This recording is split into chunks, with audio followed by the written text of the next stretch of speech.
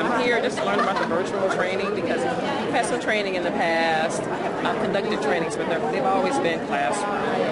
And I want to find out about the virtual side of it because at some point I might be able to use it.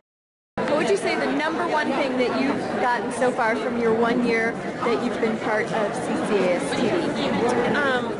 What I've learned is that you have to be open to learning and open to helping other people, encourage them to learn as well. So, yeah. Great tip. I think that when we're helping other people learn, that's when we learn as well. Yes, definitely. Very nice.